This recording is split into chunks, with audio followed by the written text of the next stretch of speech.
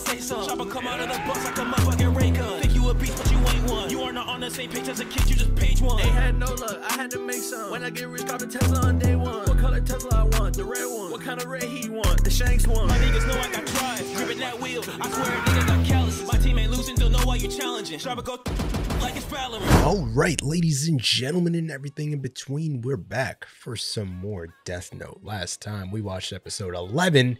Today we'll be watching episode 12. Now, in the last video, we went ahead and had a very interesting conflict between L and the police department and so-called Light, aka Kira, basically tormenting different news studios and news anchors and other various television personalities for no apparent reason other than to prove his dominating force of power using the Death Note and the Shinigami Ryuk.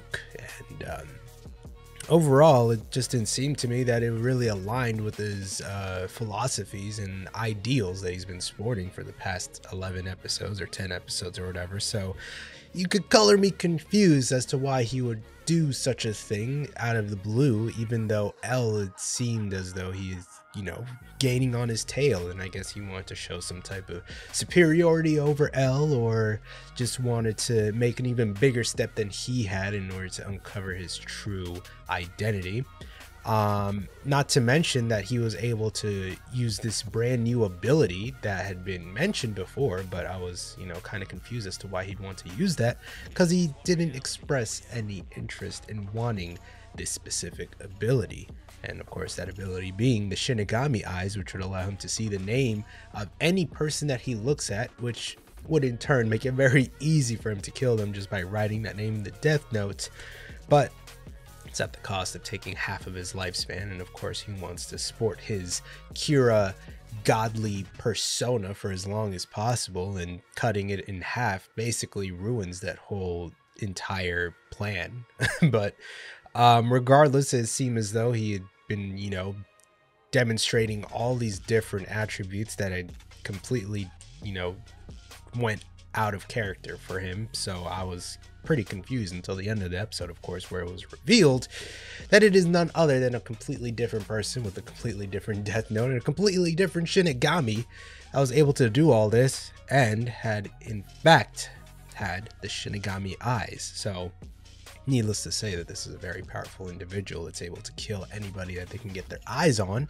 And on top of that, they are a Kira stan who have no idea who this individual is, but seems to be completely devout in following their ideologies and are just doing this for a little shout out, a little attention, essentially, just you know, desperate clawing at clout so that Kira can get some type of, I don't know, admiration for their devotion to the cause. But clearly Light is, or at least I don't think Light is going to be impressed with this show of desperate, I guess, clout chasing for some reason. You know, it was far too jumbled and far too obvious of a, you know, show for some type of power that it was clear that Light didn't have anything to do with it. But that was, you know, my main confusion. But it did wrap up pretty nicely to, you know, reveal that it was in fact somebody else doing all this.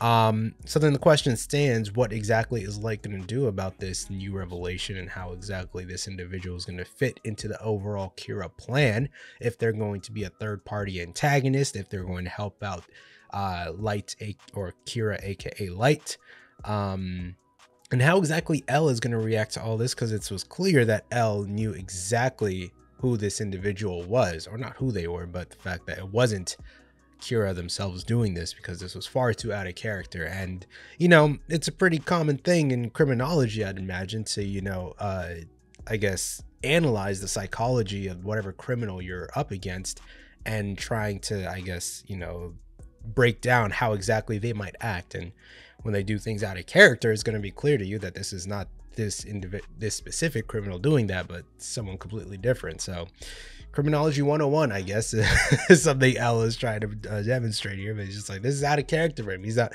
this doesn't follow any of the motivations that he's, you know, demonstrated for the past couple of weeks or months or however long Kira has been doing this. So L was able to, conclude that this was somebody different. And that is an even more terrifying revelation than it just being Kira acting out of character, because now you have a completely different person able to sport these godly powers that you couldn't even figure out the first time with Kira, and now you have a whole other person, and it's just going to cause a whole bunch of conflict. But we'll have to see how this can all, I admit this is making the story far more interesting as far as what the possibilities could be. And they had already been very, very clever in the way that L and Light were sort of having these mental games of chess, and it was really fun to see what the new move that each individual person would make, not just L and Light, but the other players at hand, the detectives, and other people related to the detectives. Of course, we had Naomi and all that, who came in after the death of her fiance. So it's like, it's really fun, or not fun, I guess, but fun is a weird word to be put in this terribly dark series. But it's intriguing to see what exactly everybody's next move is going to be. And now this is a huge wrench to throw into this whole story that they've crafted. So it's going to be really fun. I was going to say fun again, but I actually, what, her being included in this might be fun, because she seems like a pretty eccentric character, to say the least. So we'll have to see how this goes down. If you guys would like to watch full reaction, links are always in the description. Early reactions also in the description. You know the drill, but let's get into it here. Episode 12 of Death Note. Let go. Yep.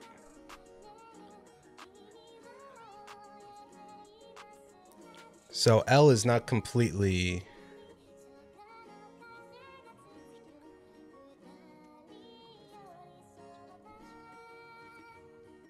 Yep, there you go.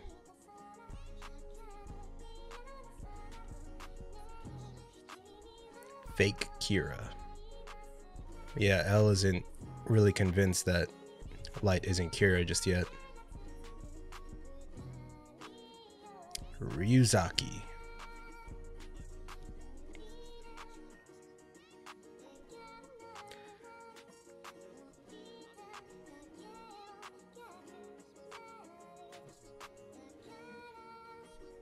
I wonder if those are fake names.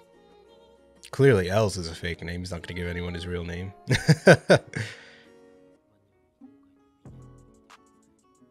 Yep, I had that video that the fake Kira sent.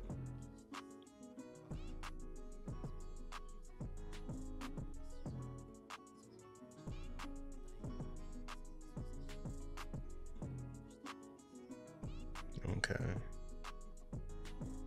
So regardless if they believe if he's Kira or not, they're going to want to use him to find the second one.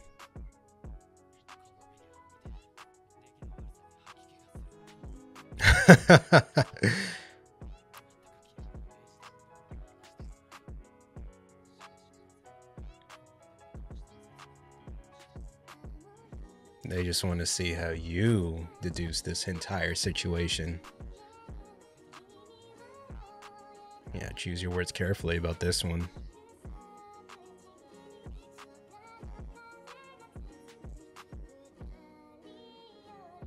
He is looking very carefully to see how he goes. Yep. There it is.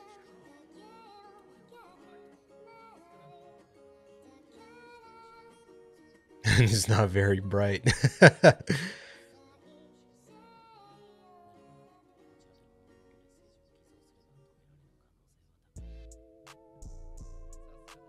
Oh, he might use that to actually meet up with this fake Kira.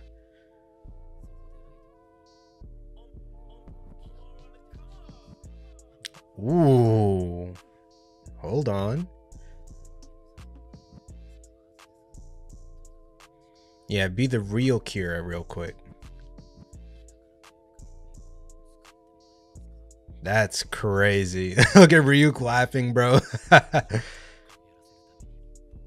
He wants to see how you think when pretending to be Kira, even though you really are Kira, so he could prove that you really are Kira. Ooh, boy. What'd you write up? This is a little too good.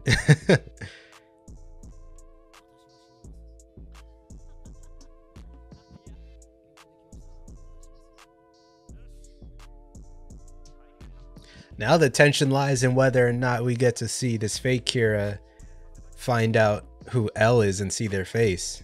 Or see his face, because that's going to be interesting. I wonder what they get.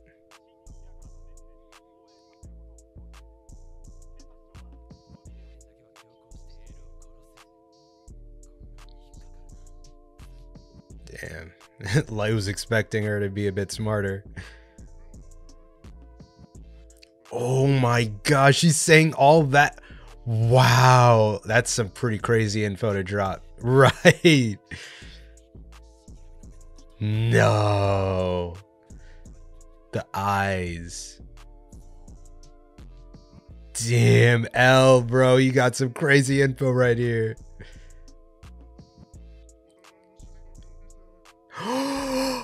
No. He said this person's an idiot. Look at L. Wow. L just nutted from the crazy information. He said this plan worked so much better than I thought. Damn. Oh, this show turned the fuck up, bro. No, wait, hold on. I need to read the rules.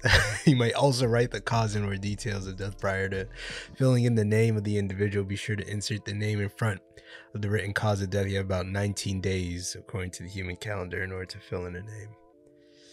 Wow. Okay. Wait, so also the cause of death prior to the name. Oh, okay. So if you want someone to die a certain way, but you don't know exactly who it is, you can write it down that certain way first. And then you can write in a name within about 19 days. Okay. Even if you do not actually possess the death note, the effect will be the same if you can recognize the person and his or her name to place in the blank. Wow. This really turned up right there. Whoever this second Kira or this fake Kira is or whatever, the second Death Note user, they really are just a fan then. How did, wow, okay. Because they have no idea how to. This is crazy, actually.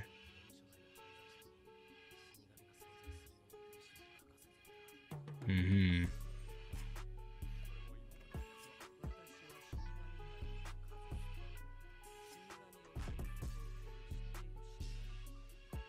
Oh shit, dude.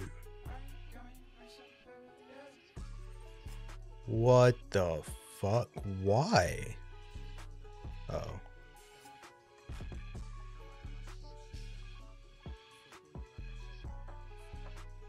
Yeah, alright. I just happened to be around when he did die. Oh, she's gonna tell her?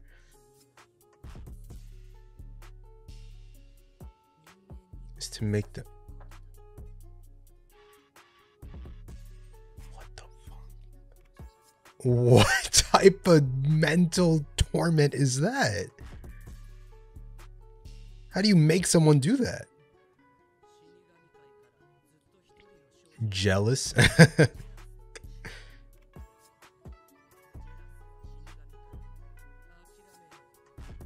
You can't kill me. I'm just here to give you your property.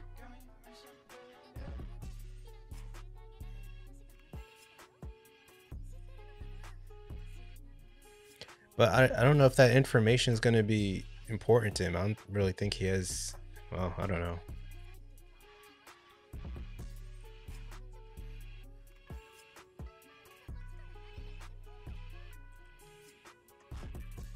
For his ideals, I don't really know if the weakness of a Shinigami is going to help him out.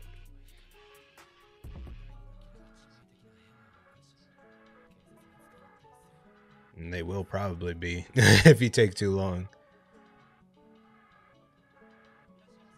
Are they meeting?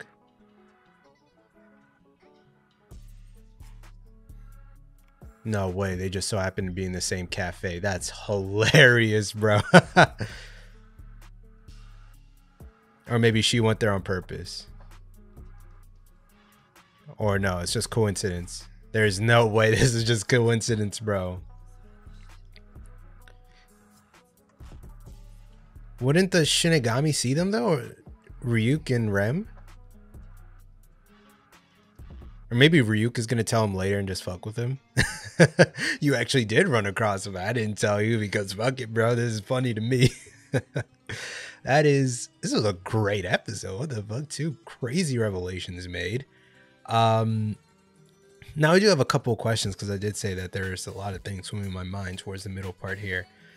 Also, it's so hilarious how both Light and L overestimated how cunning the second Kira might be, aka Misa, because I guess they didn't expect such a fangirl basically to come across such a powerful tool like the Death Note and be able to do these things, because they completely overestimated just how clever she would be about this second message that she would make, but she gave out way more information than they would have originally thought. Now I do understand L's, I guess, his completely over the top reaction to this information, because not only are you dealing with a very, very surreal situation with somebody that's able to kill around the globe without any real, connections or any feasible, manner of making it to these different locations and being able to kill these people somehow. Not only that, but they're dying of these inconspicuous ways of heart attacks or, getting into car crashes and falling off rooftops and all this shit. So it's like you're dealing with a very, very, very strange case that could almost be supernatural, but you don't really have every proof of these things being supernatural in the first place. To even hurt the case even more, you have this video evidence of people dying out of nowhere. So not only is it by reports of people just having these heart attacks and dying, but also you're seeing it clearly happen with it, like you're seeing it happen. So it's kind of hard to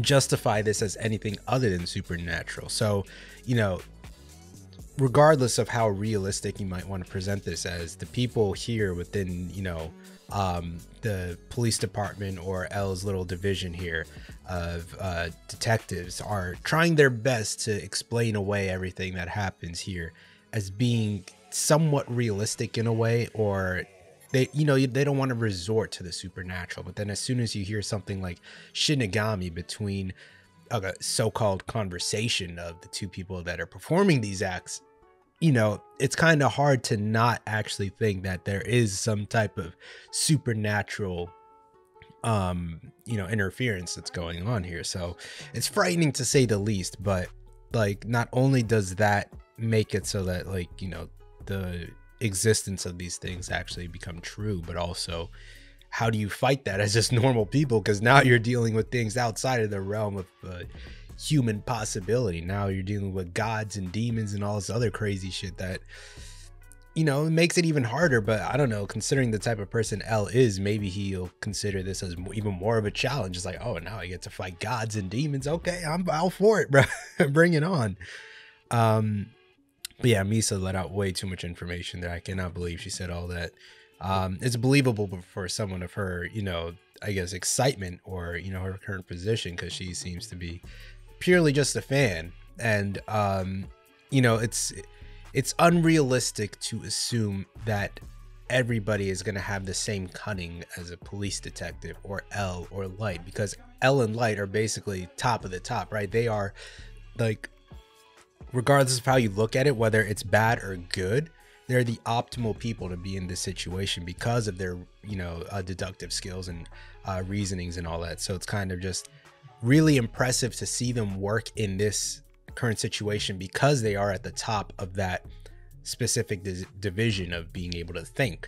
But then if you give these things to a regular person, then you have Misa who's just spilling all the beans without really thinking about what they're going to say, which is hilarious to throw that, because now you have something that's unpredictable in a bad way. Like normally whenever Light or Kira does something unpredictable, it's in a well thought out fashion, but now you have Misa who's just acting purely out of, I guess, some type of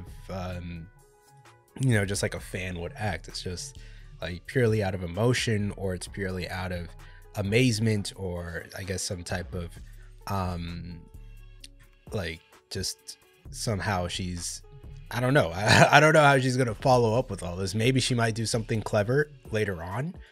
I guess there is a bit of cleverness in her, you know, wanting to find out something important that Light doesn't know, like how to kill a Shinigami, so that she has some type of leverage when she actually does meet Kira, because maybe she does realize that Kira is a very complex individual with this godly status, so she wants to have something to offer up for whoever they are if they ever do meet, so that she's like, hey, look, I can be of some type of use. I do have this information here.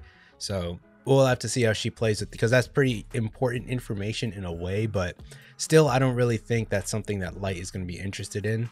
Because then who are the Shinigami that we know other than Ryuk and Rem, right? So why would he need to kill, unless other Shinigami come in and then that information does become pertinent to him. But as of right now, I don't really see how that's going to be helpful to him in any way. So we'll have to see how they play around with all this, because this is a lot of information to add here as far as really making everything seem more complicated in a way. Now, I also do want to talk about this dude Jealous, because Rem stated that a Shinigami needs to fall in love in order for them to die.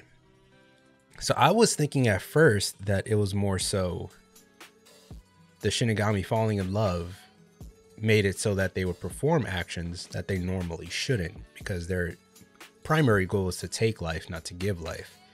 So him sort of interfering with the natural way of things, as horrible as it may be, the natural order of things was that so that Misa would die in this specific altercation here of her just walking in the street and getting assaulted by this person. But him interfering is what essentially broke the rules and then killed him. So I was like, how does love play a part in that? Because he did that because he was in love with her, sure, but it wasn't because he was in love with her, right? Like, if he was in love with her and didn't interfere, then he'd be fine. Because sure, he did that because he was in love with her, but that wasn't the thing that, you know, he stayed in, he was already in love with her, right? So why didn't he die as soon as he fell in love with her?